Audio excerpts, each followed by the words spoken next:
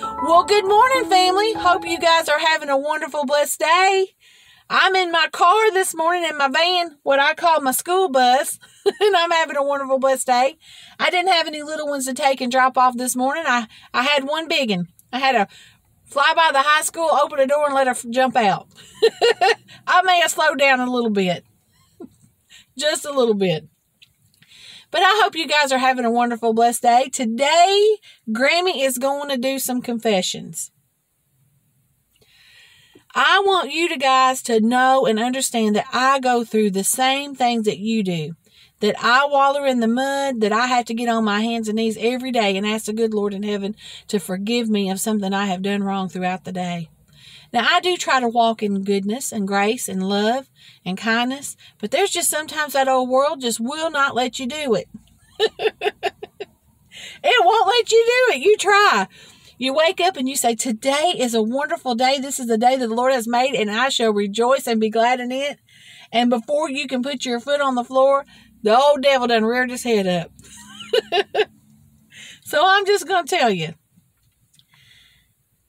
The devil reared his hair up yesterday. His head up. I'll get it right in a minute.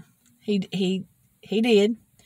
And I allowed him to use me. And I'm going to confess and tell you what happened. I won't tell the people, and I won't really go into the full situation, but I'll go around it so you understand what happened. We got a phone call after 8 o'clock at night. It was actually a text message asking us if we wouldn't mind getting up at 3 o'clock in the morning and doing something for this person because they were out having fun. And they told a fib, and I caught the fib. And instead of praying for them, I called them on it. Instead of humbling myself before God and before my fellow man, I called him on it.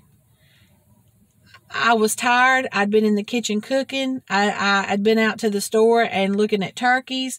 I was trying to work on that because we're going to be talking turkey tomorrow. And I was exhausted, and it happened before I could catch myself. We are in the fleshly body. We are not going to walk perfect every day. There are so many people that have problems trying to overcome things, and they finally give up because they think that they can't be good enough for God. But as soon as I got through throwing my fit, the Holy Spirit began to speak to me and talk to me.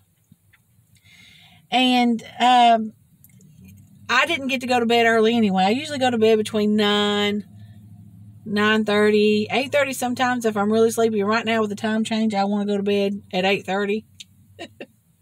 But he began to deal with me.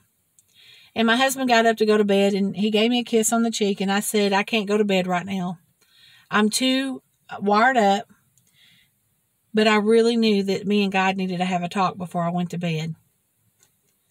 This is what makes me different than what I was before God saved me, before he called me. Because I would have went to bed and I wouldn't have cared what that person thought. I wouldn't have cared how that person hurt or how I hurt them. I would have just said they were wrong. They were wrong. They were absolutely wrong. And they were wrong. I'm just going to tell you. They were wrong. But I was wrong too.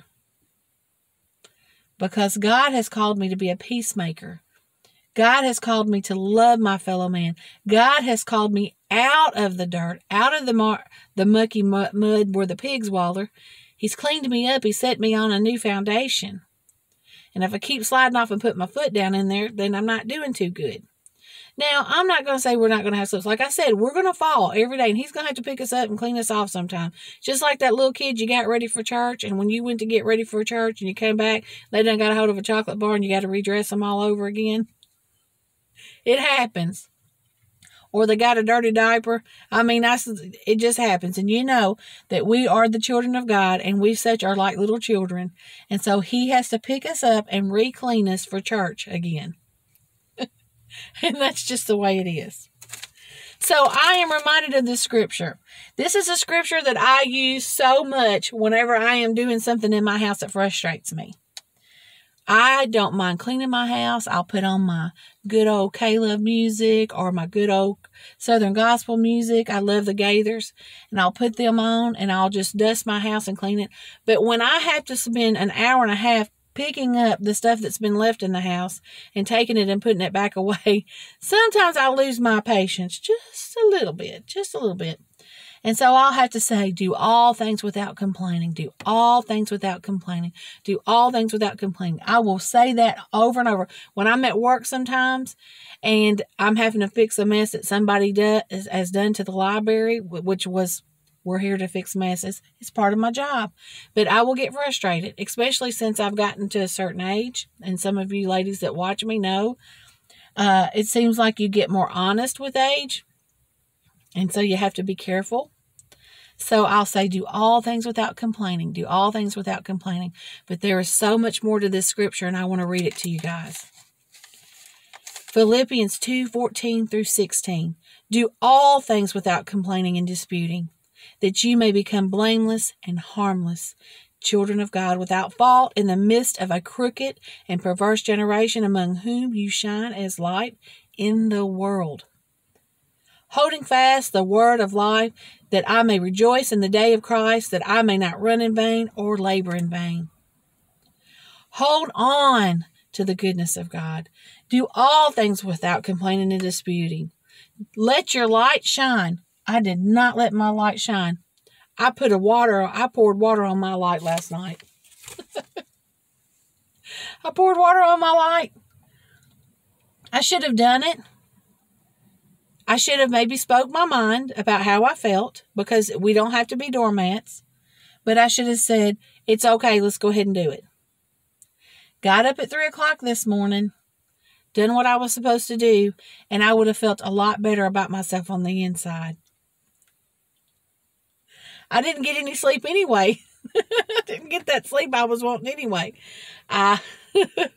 So you have to think about those things. But I just wanted to share that with you guys. I wanted to share you that I had a moment of weakness this week where I just really got out there. I didn't stick a toe in the mud. I dove in. I put a bathing suit on and dove in that mud with them pigs. So let's just try to do better. Let's try to do better. Let's let God lead, and we'll just kind of hold his hand and let him take us where we need to go. Because when we take the reins, we get ourselves in trouble. I hope you guys have enjoyed this Encouragement Wednesday. I love you guys. I pray you be blessed today. If you need prayer, you can hit me at GrammieNaeNae72@gmail.com or write me a card. Send me a card. Send me a letter. And if you got anything out of this encouragement, like, share, and subscribe it so that other people can get something out of it. Today was more about me. I try not to make it about me, but I'll just be honest with you. When I'm telling you stuff, and something comes up, it's usually something that I've walked through that week. And I really walked through this. So, I lost my temper. And it's been a long time. Grandpa Harold was a little shocked. He was a little shocked. He was, But, like I said, God didn't let me walk too far before he said, hey, that's enough. Let's sit down and let's talk about it. Let's figure it out. Anyway, I love you guys. Praying for you guys. Y'all have a wonderful, blessed day. I will be putting a video out. It'll probably be tomorrow sometimes, but we're going to talk some turkey. We're going to talk turkey. Yes, we is.